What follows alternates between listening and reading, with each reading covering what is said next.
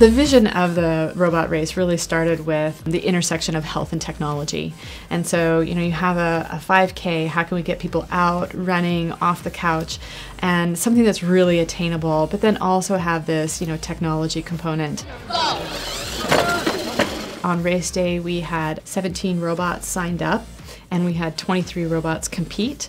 So we had 5 more robots show up on race day. We had small robots, little Lego robots, and then we also had robots as large as a 2-seater golf cart that had been retrofitted with some remote control capability. So we had to get some heats with robots that were similar capabilities and similar sizes. Since this is our first year and we had really no idea what to expect, what kind of contenders would be coming out, we decided to set the bar really low to a 100-meter dash for the robots. To enter the race, you had to have a vehicle that's capable of driving down the course.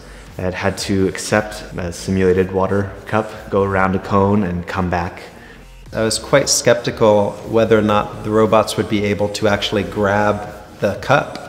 And it was really exciting to see how many great solutions people came up with for that problem.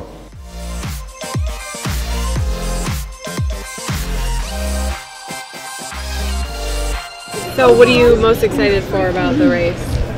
I guess running alongside it and watching it pick up the cup, because that's one of the harder things to do. We built the robot because it came with a kit of parts with the first robotics competition. So before the season started, we built that as practice for building the real season robot.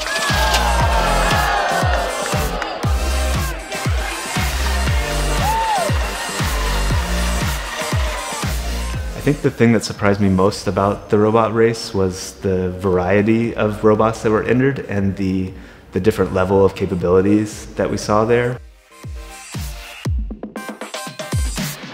This is our rover that we built last year for the NASA Rascal RoboOps competition.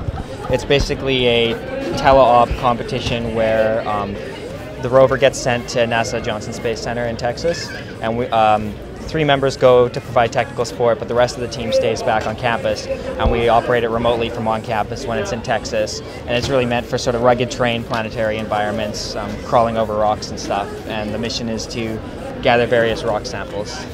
It's the first outing with it this year so far yet, so it's the first one in the new chassis, and it's the first time the new RoboOps team has had a chance to practice operating it. So I was the operator last year. Our competition's in June, so we're sort of working towards that. Our robot is called HydroDog, and it's a pneumatically powered quadruped robot. We have a jumping sequence where it jumps the front and jumps the back to be kind of greyhound or rabbit hopping, however you want to think about it. We're not going to go very fast, but it'll be very energetic.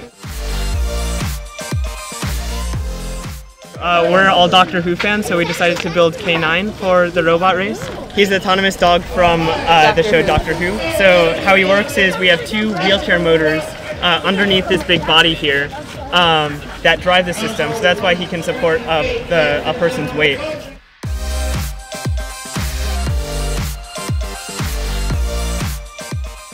I think the robot race is really important from a public education point of view. As people were watching the contestants for the robot race, they saw the robot and think, I can build that. I'm going to try next year. I'm going to come on out and see what I can do and how I fare in the competition. Getting people interested in science, technology, engineering, and obviously math, I think need to be project-driven. When you can learn something because you're excited about solving a problem, that's effective learning. And that's fun learning. These are things that the robot race, I think, can seed. In the coming years, we plan on making the course more challenging, maybe have to slalom down the course, or there's obstacles that you'll have to avoid. And eventually the idea is that the robots will be competing in the 5K with the people. We're not there yet, but that's the goal. Boston and Massachusetts in general just has a really great and unparalleled robot community. And this is not just with the corporations which are here, which are many. There's a lot of people dabbling and pushing the envelope in robotics. And so I feel like this was a great place for us to bring it all together and pit them against each other.